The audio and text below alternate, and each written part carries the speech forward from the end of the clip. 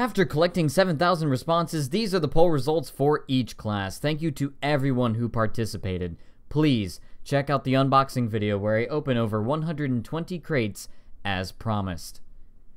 All classes. What's interesting to note for the polls is that the soldier likely has the most playtime, considering he has over 33% of soldier players over 100 hours, while the heavy has the least playtime with 51.8% of all heavies in the 10 to 50 hour range. In order of the most playtime from least to greatest, the order is Heavy, Scout, Pyro, Medic, Demo Man, Sniper, Engineer, Spy, and Soldier.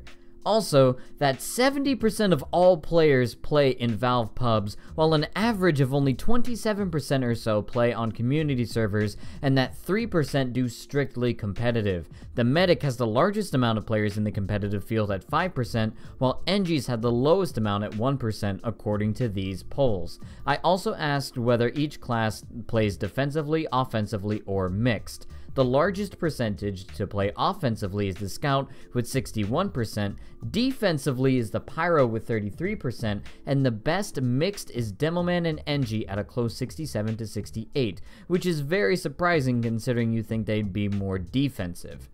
Now on to the weapons! The three most favorite weapons in their slots are Scattergun, Force of Nature, Soda Popper, Pistol, Mad Milk, Winger, Sandman, and a three-way tie for second with Holy Mackerel, Boston Basher, and Atomizer. Soldiers are Rocket Launcher, Original, Black Box, Gunboats, Conjurer, Shotgun, Escape Plan, Disciplinary Action, Market Gardener. Pyros are Flamethrower, Degreaser, Backburner, Shotgun, Flare Gun, Scorch Shot, Power Jack, Home Wrecker, and Back Scratcher. Demomans are Grenade Launcher, Iron Bomber, Loose Cannon, Sticky Bomb, Tide Turner, Splendid Screen, Bottle, Eyelander, Scotsman, Skull Cutter. Heavies are the Minigun, Tomislav and Natasha, Sandwich, The Locos, and Family Business, Gloves of Running Urgently, Holiday Punch, and then the Eviction Notice.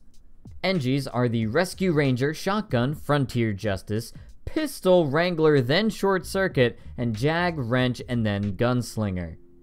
Medics are Crusader's Crossbow, Bloodsoldier, then Overdose, Medigun, Quick Fix, then Kritzkrieg, Ubersaw, Amputator, and Vitasaw.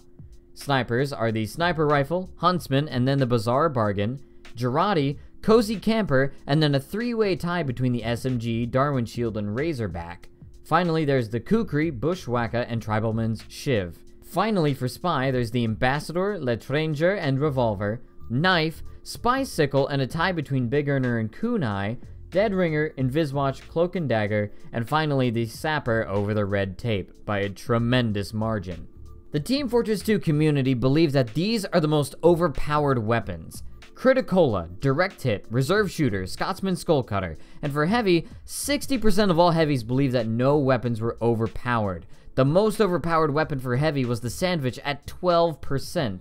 Similarly, the NG had 53% believe that no weapons were overpowered, with Gunslinger at 16%. Finally, we have Ubersaw, Darwin's Danger Shield, Dead Ringer, and Diamondback. The weapons that most needed a buff were Babyface's Blaster, Pretty Boy's Pocket Pistol, Sun on a Stick, Righteous Bison, Liberty Launcher, Sharpened Volcano Fragment, Man Melter, Ulapul Caber, Cloudum Moor, Warrior Spirit, Buffalo Steak Sandwich, Huo Long Heater, Brass Beast, Pomson 6000, Southern Hospitality, Overdose Amputator, Cleaner's Carbine, Sahanashin Shatana, Enforcer, and Red Tape Recorder. And finally, these are the least used weapons. Sun on a Stick, Righteous Bison, Pain Train, Sharpened Volcano Fragment, Man Melter, Clayton Moore, Warrior Spirit, Huo Long Heater, Pomson 6000, Southern Hospitality, Overdose, Searing Gun, Sahanchinchana, Cleaner's Carbine, Enforcer, and the Red Tape Recorder. Finally, for the rest of these sections, I'm going to talk about what I found the most interesting responses of these polls. I am not going to read out everything, just what I found out is interesting. I encourage you to go look at the PDFs below that I've made for you so that you can observe the results for yourself.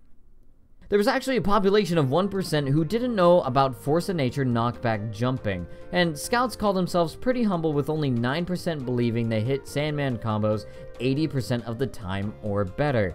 Scouts also believe that at average they are 70% evasive in the air, and 60% of scouts want to team up with pyros to use the sun on a stick.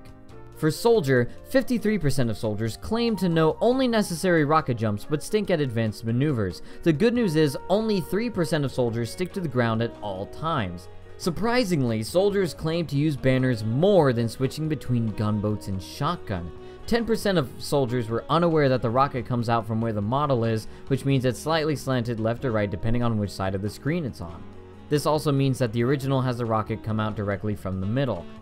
4% of soldiers do not use a banner ever, and soldiers tend to keep quick fix medics with them when jumping, usually. Also, 50% of soldiers have never needed or practiced doing rollouts on 5CP maps. And finally, soldiers say their airshotting ability is around 40 to 60% accuracy. For pyros, unsurprisingly, 60% of pyros say they are fairly reliable air blasters, while 30% say that they usually miss. Only 1.5% of pyros do not know that air blasting teammates who are on fire heals you. Similarly, only 1% of pyros didn't know about the Huntsman arrow being a lightable object. Pyros also appear to not have a specific preference, as is a three-way tie for shotguns, flares, or whatever is needed in that situation. 14% of pyros don't do any flare jumping, and 60% have no trouble with it. 1/4 of all pyros are indifferent to the flog, with a respective 1/3 saying it's balanced and 1/3 saying it's overpowered. Only 11% of pyros say that it's underpowered. 73% of pyros do not specifically play Pybro and will only do so if it is required or asked of them. And for the last two, pyros are 50-50 on whether or not W plus M1 is a fair description or meme against them, and overwhelmingly, 83% of pyro players do not use pyro vision. For the Demo Man, 50% of Demo Men are unconfident that the Demo Knight is a valid playstyle, but only 4% call it an absolute mockery to the class. Sticky spamming for Demo Man seems to be a mixed bag. A little over half actively sticky spam, and a little under half passively lay traps and may spam if required. 10% of Demo Men are too drunk to sticky jump. Most Demo Men see themselves as 70% accurate when it comes to direct hit pills. However, they only see themselves as about 40% accurate on double donks. The community is split between spawn camping or not. A little over half of all Demo Men actively spawn camp, and a little under half don't do it at all or very rarely. Only 7.6 of them do not know that some stickies can remove sticky bombs, which is a good thing. And even though that they know that they can keep their heads if they switch weapons, 61% of Demo Men prefer to stay Demo Knight the entire time. 19% were unaware that you could steal heads from other classes, and 50% of Demo Men prefer to play Demo Man instead of Spy for taking out sentries. As for the Heavy, only 19% of Heavies did not know about the minigun's ramp-up damage, which is understandable. 66% of Heavies always have a sandwich on them, and 70% of those Heavies are very generous with their sandwiches. 21% that there isn't too much reliance on the gloves of running urgently, and 71% of Heavies do not use the Huo Long heater even outside of payload. For the Engineer, the dispenser beat the sentry by 1% in how many NGs prioritize keeping it up. However, only 25% of NGs prioritize teleporters. 53% of NGs feel that the pistol helps them out the most. NGs only find spies troubling about 30% of the time. Demo Men and soldiers take down sentries way more than spies, with 43, 35, and 15% respectively. When they were asked about which building they used the most, the level 1 sentry got 0 votes. For Medic, only 12% of medics were unaware of ramp-up healing, which is a good thing. Stock Uber tends to be used mostly for defensive, choke points, or point capture. Kritzkrieg is used the most for pocketing and defense. Quick Fix is used mostly for rolling out and point capture, and the Vaccinator is not used by 60% of medics that answered this poll. Medics feel as though they are only protected about 40% of the time while in pubs. Their most favorite class to pocket is the Soldier, and when asked what their favorite objective is, keeping you alive is their most important objective. For snipers, 75% of snipers, in a perfect scenario where they can kill either a medic or a heavy guaranteed, choose the medic. At least 45% of snipers are capable of predicting invisible spies. Snipers tend not to be too bothered by spies, and depending on skill level, it's about a 30 to 50% on average. 50% of snipers agree that body shots are totally valid, but 33% of snipers agree that they're fine, so long as not only body shotting being the rule. And thankfully, only 3% of snipers actually go for headshots only.